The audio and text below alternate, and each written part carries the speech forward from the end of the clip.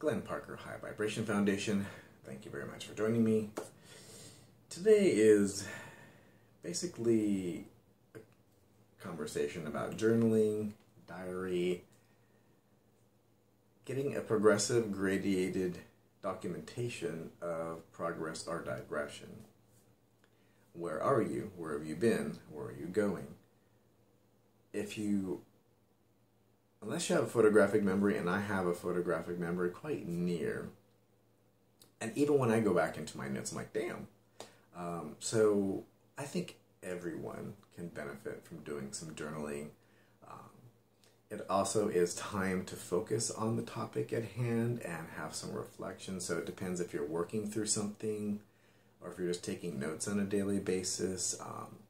And you never know, these types of notes over time can be very good for a basis of a book or an ebook of your experience. So, and it's a small, progressive, gradated amount of work, you know, a little bit here, a little bit there, a little bit there, you know, 5, 10, whatever minutes during the course of every day, and you've had time to vet out things and think about things, and you've taken some quiet time to yourself. So I'm just putting that out there. This is something that comes up a lot with clients, on a number of different types of clients, you know, whether it's for looking for your soulmate, twin flame, or if it's life coaching or business clients, you know, I'm like, well, are you tracking that, for instance? You know, that's a type of journaling. They're like, what do you mean? It's like, well, are you tracking your social media? Like, do you have a spreadsheet, and maybe like once a month you get all your social media numbers? So I have this many Facebook fans, I have this many YouTube, I have this many people on my newsletter, and da-da-da.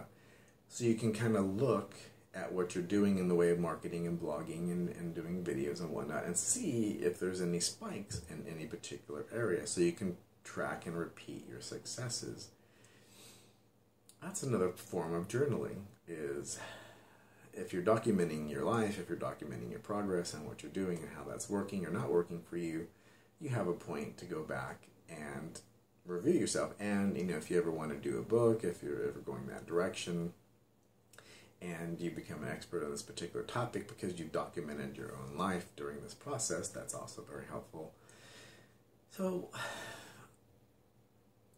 and I would say it's not a rigid idea either, because I used to journal and I used to write things down daily, and now I have so many fun things to do that I don't really find it a necessary process. So some say that would be you're not doing what you preach, but I preach, do what's fun for you and what you feel might be the most benefit. I always have people say, hey, should I have a session once a week, once a day, once a month, as needed? I'm like, yes.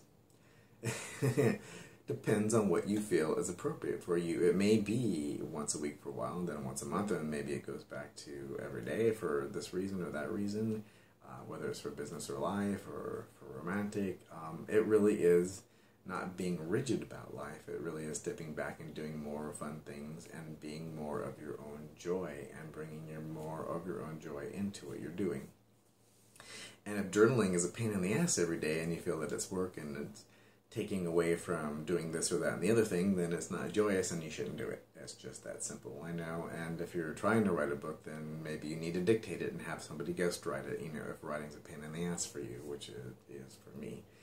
And I've been working with some ghostwriters on that idea because of, wow, no thank you. And